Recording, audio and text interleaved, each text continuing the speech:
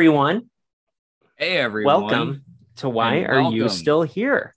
Yes. The show where Lucas and I talk about whatever we want, and keeping that For in the mind, second time for this episode. keeping that No in mind, hablo inglés. this is something that we have never done before, but I just wanted to start this episode off on something that isn't connected to the topic. We'll get to the topic in just a moment. Don't you worry. But I don't even know what he's about to say, guys, either. So this is all real time. something happened today, and some news dropped that made me a little bit unhappy. It was the damn Steve from Blue's Clues. No, I'm kidding. That was kind of fun though. I heard about I it. don't forgive you, yet. Steve. You left me in a time of need in my life. Anyway, no, this is about Halloween Kills. And Okay, so I was right, you guys. I assumed it was either a celebrity got canceled again or it was something to do with Halloween. I mean, in all fairness, those are the only two things I care about in life. So yeah, that's true, guys.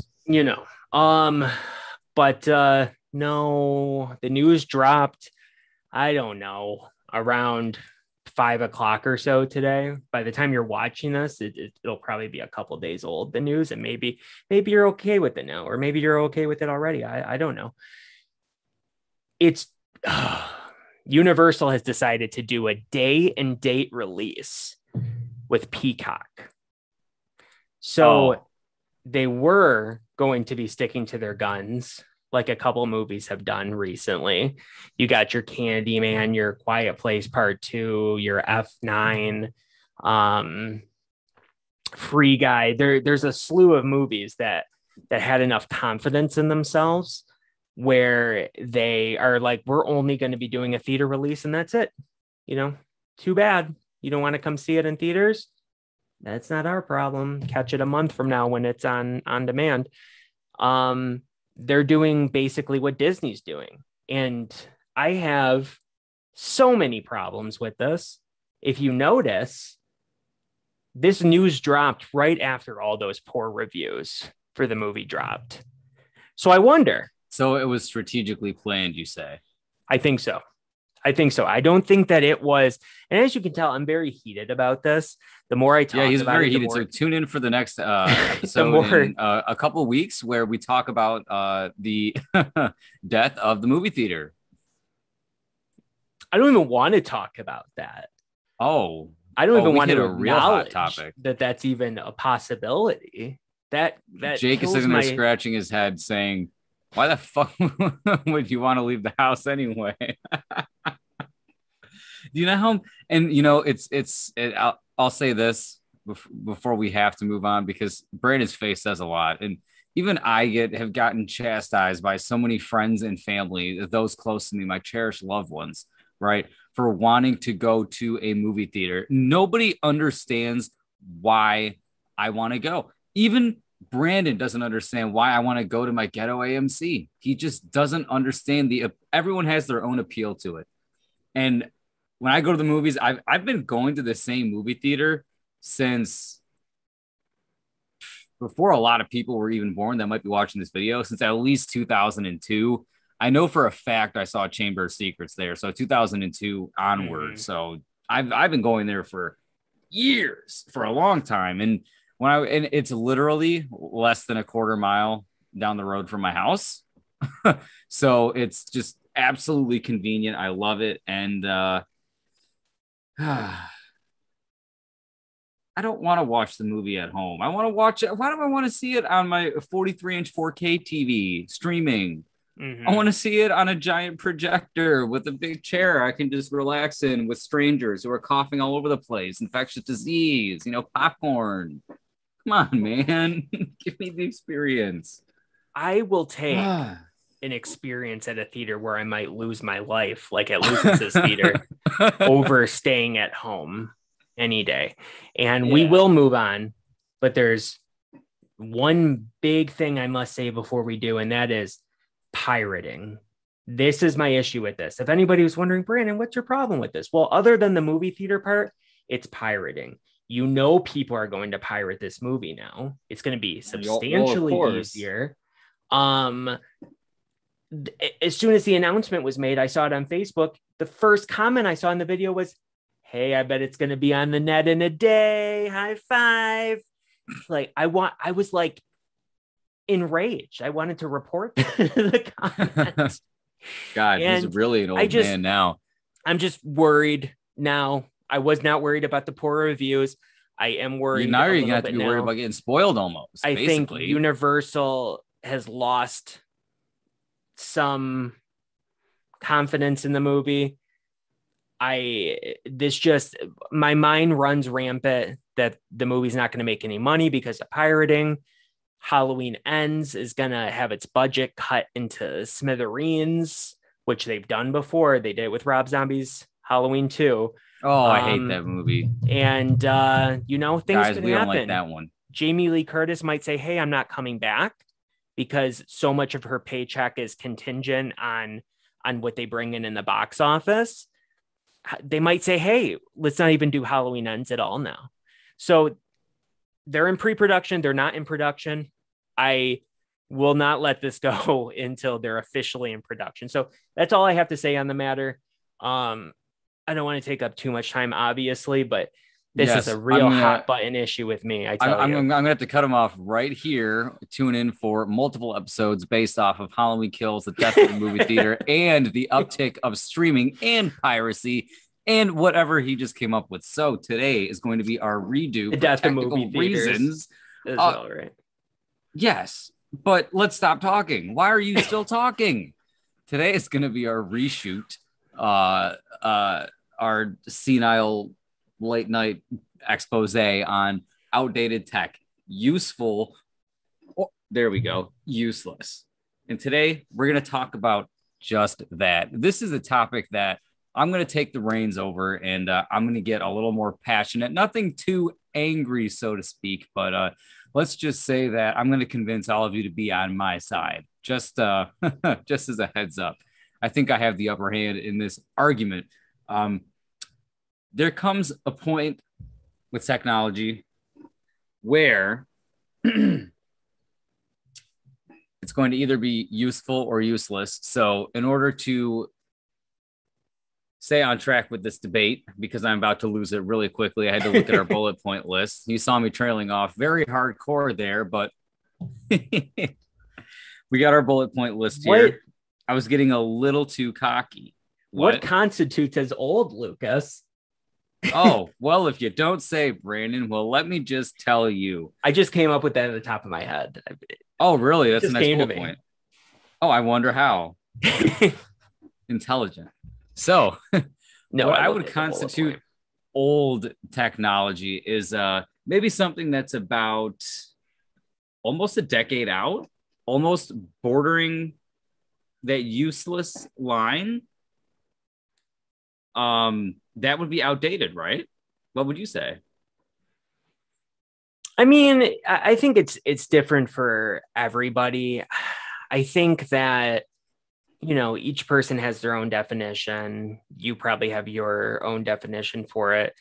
For me, outdated would probably just be, any technology that now has a successor, if that makes sense. Oh, anything that really broadens the spectrum there, because I mean, would you say that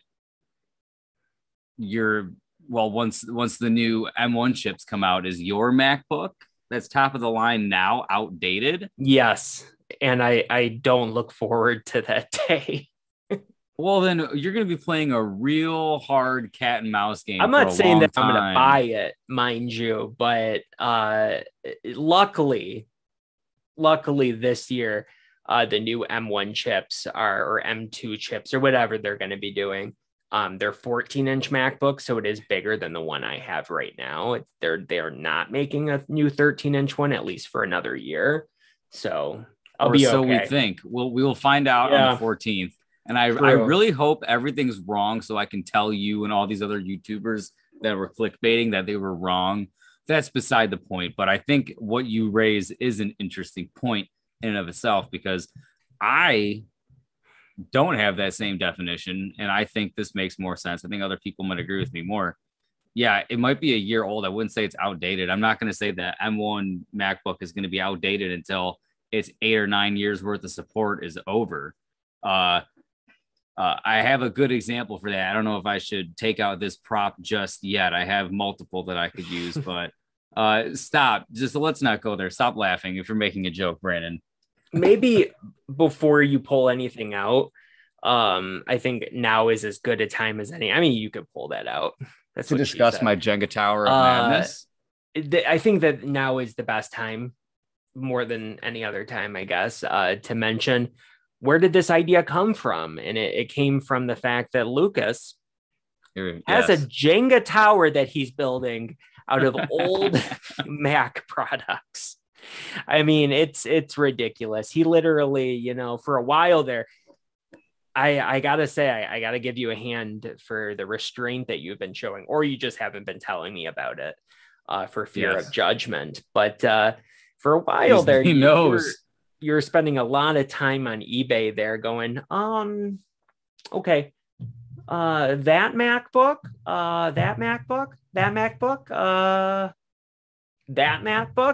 and just going down the list until there was none left on eBay. And you had to wait until more were listed. Was I talking to you the day that I sent in my bid for this, literally like a millisecond before the auction ended? I was at work that day, surprisingly, and I somehow managed to snag like the greatest deal on this thing ever. I think I remember you telling me. And the cool thing, guys, about these older style MacBooks that are, according to Brandon, outdated, according to me, not. The coolest thing about these is that you're going to be able to get a $1,700 computer for a couple hundred. You're going to be able to put a new battery in it that costs maybe 45 or 50 bucks. You're also going to be able to put a hard drive in it that costs 80. So, you know, for $100 some odd, you're going to be able to give this thing new life. Going to be a lot better than what it was. The RAM is soldered onto the motherboard in these in these later models, which is really what you're going to have to go with if you want the feature set that's not going to be outdated. Because why is this not outdated, though it came out in 2013? Because it is still fully supported under the Big Sur operating system. So what our Macs are, our M1 Macs, Brandon, run the exact same operating system that this does the exact same feature set. Now it's the Apple built-in feature set, right? It's not going to be able to edit on Final Cut Pro. This thing was never going to do that when it was new. If you keep your expectations in line, an older machine like this can be really useful for somebody who was just going to buy a $1,000 MacBook Air to go on Facebook anyway. You get what I'm saying? So in terms of cost cutting, it's immaculate. If something like this existed back in 2007, when I was really interested in new tech and slightly outdated tech, but mostly new stuff, almost dropped it. We're going to put it down for right now. Again, if I could have gotten a 13-year-old MacBook that looked this good, that worked, I would have called the cops, because it's not going to happen. 13 years, 8 years. This is 8 years. That's what I meant to say. Because an 8-year-old MacBook didn't exist. It was called the PowerBook and the iBook. Mm-hmm. So, and that wasn't doing YouTube whatsoever in 2007. So, and even for a kid that would want a Mac, this is really good entry level. You know, for a grandma, this is perfect. For, I hate to say it, but stereotypically, like a girl who's just going to be on Facebook or Instagram and occasionally needs to like type up a document, or even for school, this is perfect. You can do everything online through the cloud nowadays, so you hardly even need the processing power of this thing or its non-existent graphics card. It's really nice for the price. Right. I get what you're saying. That obviously you can easily get by with. Now, this is not outdated to me. It will be in a couple years. If you want to see the real definition of what outdated is, it's going to be this product, because this is something that I would consider Completely useless, actually. It's outdated. It has no purpose unless you're like me and you're a freakazoid. Do you know what I'm about to show, Brandon? Uh, the original iPhone. Close enough. This is the. Oh God, there's a box. Oh, of course. Because you can get these with all the original packaging for less than $30. Cool. So this is the this is the iPhone 3GS, released in 2009. It was the first iPhone to have that boy video recording. Now the coolest thing about this one as well, it was also one of the first iPhones to have App Store support, because the original iPhones stock shipped with like 9 apps. You couldn't do anything else with it. It was very bare bones for what it was. But for this phone being 12 years old and as small as it is, phones are tiny, considerably bigger. Jesus. Yes, when you put it in perspective. Holy shit. Excuse my language. Yes. But my God. But my point is, even for having a home button and a really small screen, its design language is absolutely gorgeous. But here's the rub. When you turn it on, you ain't doing it explodes. Shit. No. You can't watch YouTube videos. You can hardly load any web page. You can do iMessage. The emojis are not built into the keyboard. If you get sent one, it gets sent as like a JPEG. It can do iMessage to the most bare bones degree. You cannot connect this via its SIM tool here to any network. It just doesn't work. For all intents and purposes, this is a paperweight. But when you're weird like me, you can hunt and find somebody who thinks that this is trash. Which, I mean, it can't really be trash when it comes with these original manufacturer accessories. Oh, it's so cool. And here it is. And this is how you know you got a good one. First of all, it comes with actual manuals, but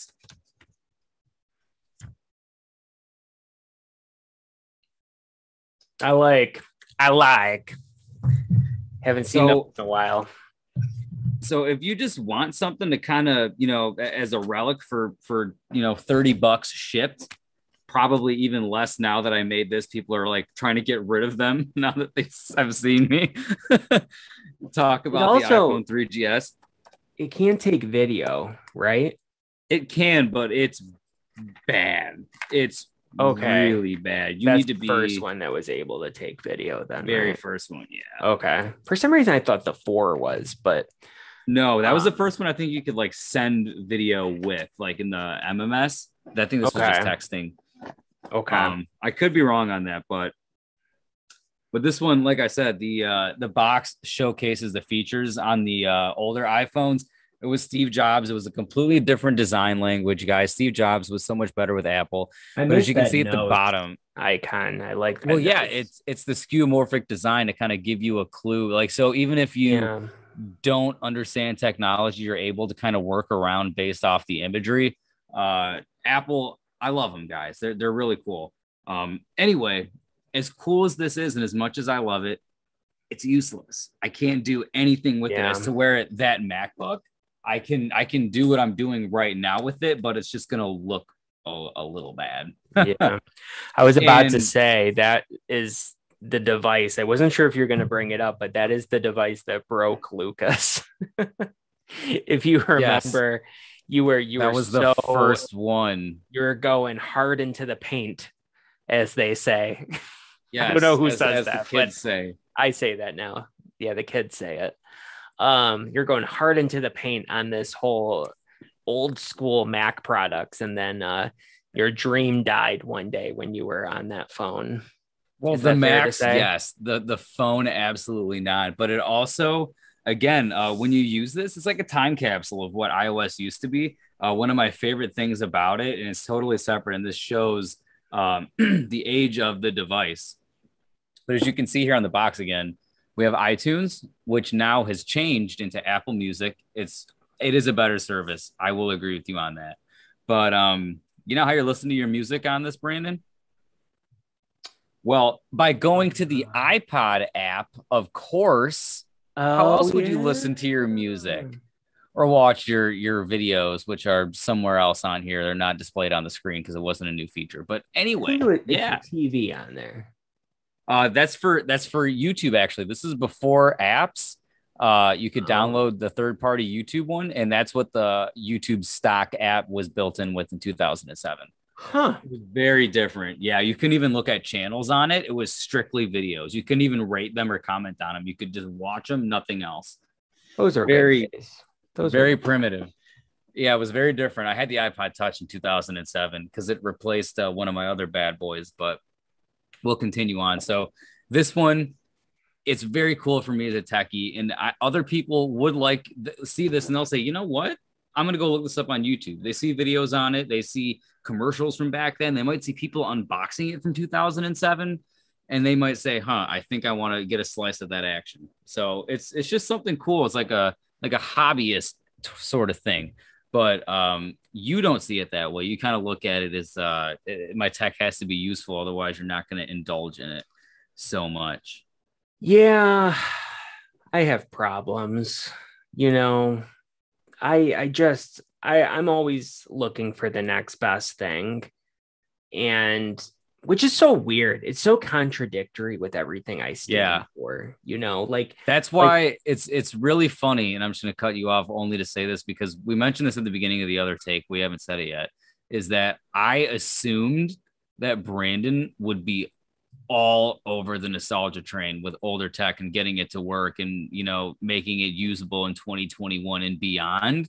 And when I found out that he didn't care that my 15-inch MacBook that is essentially a desktop replacement, which is like the 1965 Shelby Mustang of fucking MacBooks, because it is like the last MacBook where you can upgrade the RAM by yourself without having to desolder it, which you're not going to do unless you're a real professional.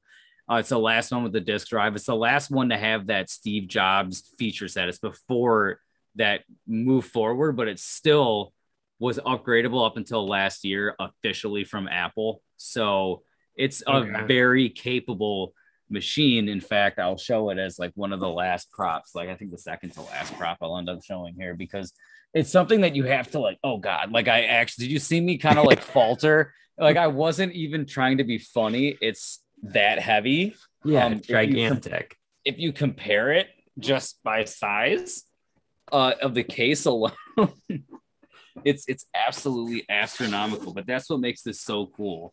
This Oh, it's so machine big. was this machine was over almost $3,000 when it came out. It has the highest processor. I think it's an i7 2.7 dual core, but it's absolutely huge. Look at that thing. And I guess for reference, here's an iPhone, standard iPhone. That's what it looks like next to it. It is huge. It's essentially a desktop. But Yeah. guess what? It has 16 gigabytes of RAM, and it can load some web pages faster than my MacBook Pro does. Now they're both Intel, but this beast, unless you're trying to use something graphically intensive for video editing, which no, that's not happening. I will say that. This thing is so adequate that it is. I don't want to get rid of it. You saw it here, people. I like this one a lot. This is my classic car. And I like the little MacBook Air too, but this one, dude, look, it has the full range of ports. It's got MagSafe. It's Does got that have a disk drive on that bad boy? Yep, right on the other side. Ooh. And it has this really cool thing called a battery indicator right here. If you press it, it'll show you how much battery is left. Where's the little button? Oh God, I gotta get just right angle. There we go. You see I it? can see it. It's got about half battery left. It's It was just probably the first thing they ripped out when they decided how yeah, they were going to scale it down. And then this. Those were the first two. But this Oh one is God. just Yeah. it's very retro. But the coolest thing about it is for being almost 10 years old. Look at how modern it still looks, though. I mean, if you were at a coffee shop, other than how big it is, like screen size wise, you might not glance twice at it. I mean, it's very beautiful still because Yeah, it's still a $3,000 computer essentially. sure. And it's, I mean, you're right. Apple hasn't changed the way that their stuff has looked for a while.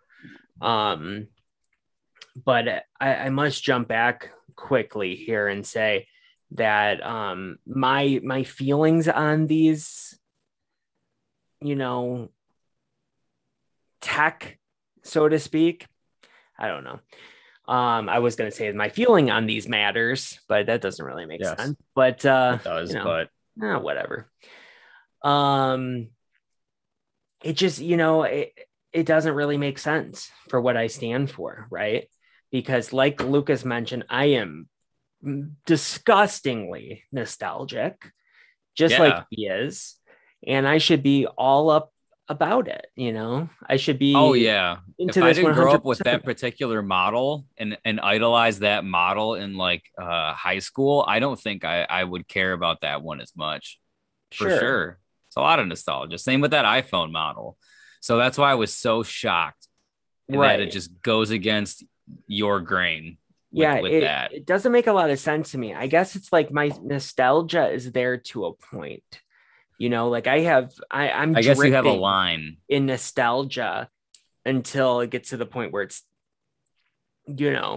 has no use to me anymore, I guess. Well, I don't at what know. point does that like trump any convenience? Because by that logic, again, I feel like you should just love these emulators, dude. Like today, we were going through the stress of trying to re-edit it, and then you said you had stomach problems. So I just did not want to send this to you because it just seems so completely inopportune. But I got my PS2 emulator in 4K. I got it in widescreen today, and I ran Quantum of Solace, and it looked legitimately like I was playing it on my Xbox Series X remaster to a point. It was the cleanest, best. It ran at a perfect frame rate. If you saw it, you would have said, "Okay, Lucas, I think you have won. This is better than my PS2." I mean, and you can get it for free. So I don't know why you wouldn't want to jump on that as fast as you could. Why do you want to get out the PS2? That seems pretty outdated and kind of cumbersome.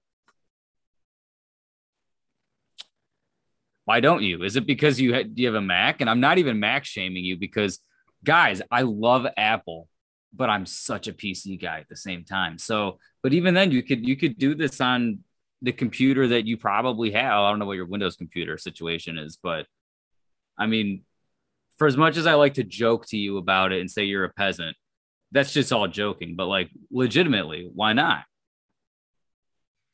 Well, How much there nostalgia is rooted in the controller and the console? Like, there's what line are you there are you is hitting? there's multiple facets to the question you asked me. So, first off, before we move on, let me paint you a picture of a memory of Yes. back when I was first introduced to Mac, right? And it was in a little movie called Legally Blonde. And in that movie, she goes to the store, she picks it up. It's a nice orange, whatever Mm-hmm. the hell it was called. What are those called? Those are the clamshell iBooks, right? Clamshell iBooks. Okay. No, no, no, no, no, no, no, no, no, no. I hold on, let me look it up. Continue talking. Okay. Well, I don't know. It just seemed so attainable. Unattainable? Unobtainable? I don't know what I mean, but it seemed unobtainable to me. In the movie, it seemed very attainable. She just runs to the store and goes and grabs it. But at that time, they were thousands and thousands of dollars, and I was a little kid. Yeah. And that just sort of, it painted that picture for me for the rest of my life, honestly. Was, Mac as being this, great, Yeah, you it's know, the iBook third generation is the color generation one. It was the okay, iBook, yeah. okay. Okay. Yeah. So I would love to hold one of those in my hand and play around with it. I would love to do that. If somebody had one of those, I would love to take it for a spin, but I would not want to own it. Why? I don't know. Seems useless to me. Yeah, but there is that line there, right? Of what is considered useful or useless, so on and I so guess forth. in the most literal of terms, it is useless. But I guess if I get enjoyment out of it and I can like open it up and see how the board works on it and get it working if it's not, or clean it up and restore it to make it look nice, I guess that makes it useful because it's giving it some purpose. Sure. And then you can either resell it or keep it for your collection or something. Or sometimes, and I don't like to do this all the time, but like I have like a little shelf over here that occasionally I'll like put a couple themed things on. Like I'll put some Mario toys there for a few weeks and have a little setup. And then a couple weeks later, I'll put some Apple stuff up there with the retro stuff with the box. It's just something that I like to look at. No one else sees it, but it's just my little corner. And I get that as a novelty. Right? It's a total novelty thing, as to where those 2 MacBooks that I showed are 100% useful. And would I be upset if I got rid of my MacBook Pro? Yeah, the one that I'm using right now, it's 2020. It's phenomenal. I love it. But if I got rid of it, I do everything else on my other Macs as well and on my PC. So would it suck? Yeah, but I would forget about it in a couple weeks' time. Still fully functional. Now, in maybe 3 years down the line, we're going to hit a roadblock where there's some new features that are released that are not compatible. And then in 5 years down the line, and then 6, 7, we're definitely going to hit an eventual roadblock, because if you even want to get like a 2008 MacBook per se, the white version of the unibody design, or even an iBook from 2005, it's not working. So you're going to hit that wall eventually. I guess it's just got to be supported, So, but why do you want 2 MacBooks? I guess you're not a computer guy. It's not useful for you. That is correct. I don't know. I wouldn't. Let me first say this, that I move on very quickly when it comes to tech and nothing else, right? Everything else in my life has claw marks in it from it leaving me. But except Blu-ray, you jumped on a 4K real fast. Like that, baby. I always look for the next best thing. I still have that mentality back in the day of, where physical media was more present, so to speak, so I always jump onto the next best thing. And then I will sell my previous thing. And, I'm basically that guy that, that was on the Titanic that would either not listen to them when they were like, women and children, please, only women and children. And I just start shoving through everybody. And I'm like, me. And I jump. Yes, I can attest to and this. I'm like, and I'm going right in there as quickly as I possibly can. Or I'm the one that dresses as a woman and gets onto the boat like that. Or get on the boat, please. Do your Caitlyn Jenner. Wow, I don't know. We're going shopping for some shoes, okay? Yeah, and we're going. I don't know. I don't even know what the fuck I'm doing anymore. Language alert. Anyway. Yes. Lucas knows about that. Conscious about that, not because you said anything to me about it, but just because of how much I swore. Oh, good gosh, it's terrible. Gosh, darn it. Yeah. Golly gee willikers, Brandon. Let's continue. Anyway, so, and those options I just went over are only if I'm still on the boat. Because let me tell you what. As soon as I see that iceberg, I'm probably jumping right off the side. You know what I mean? I'm out of there, baby. Well, I guess this baby. Yeah, this anecdote. Yeah, baby.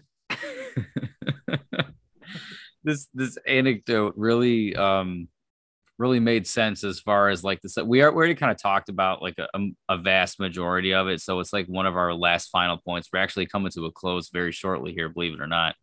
But we're going to do like a final wrap it up, put on a bow on this topic. We talked about a good chunk of it earlier, but as Brandon just said that he's very fast to move on to new technologies. So am I in a lot of respects too. You know, I loved Mac, had to go M1. I love my gaming PC, had to upgrade the processor. I did all that in a very short amount of time.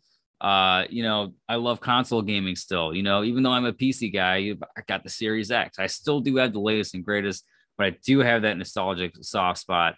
But at the same time, Brandon also has a PS5. He is all for digital remasters of all these old games. He doesn't really care about emulating them either or getting the PS2 adapters. If it were up to him, he could have everything that way. And I totally get it too. But I also think there's something to be said for the original game in its original form. But that's something that he looks at in that aspect. So it's I guess it's another way to look at that topic, because video games are a whole different ball game with or compared to electronics, because a 13-year-old console and a game offers you a much different experience than a 13-year-old computer is on many different levels. And that's why you still use that outdated tech, right? Correct. So exactly. So ultimately, the question that was posed earlier was, what do I consider outdated? That isn't so important as what do I consider useless? Because just because something is outdated doesn't mean it's useless to me. For sure. Because yes, right. So, but there is outdated tech that is, of course, useless to me. Of course, you know. So it's weird. It's one of those things where it's like useless, but still cool. Useless. I have one last piece of tech over here that is totally useful. Can't show it to you yet. We're not at that point. Okay.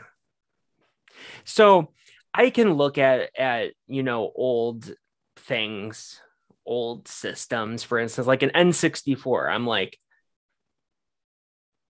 hello, old friend, sweet friend that was there on so many dark nights.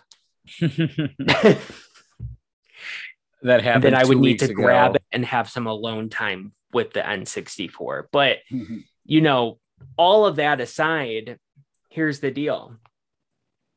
It's mostly useless to me because of what Lucas said, because of the fact that most games have been remastered for newer systems, you know, and, you know, like the Switch, for instance, of course, it sucks that they charge you a monthly rate to play for old such games. Horrible services. 100%. I don't agree with that.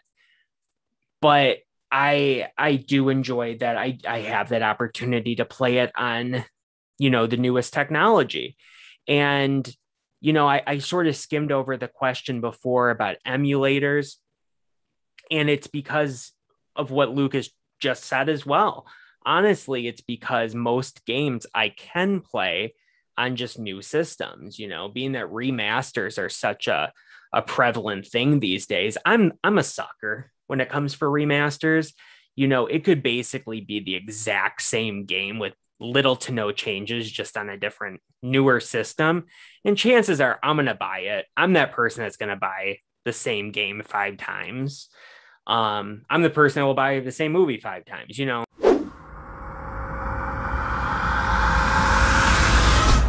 So let's talk about rebuying the same game however many times for however many different versions end up coming out. Exactly. So I'm happy you understand.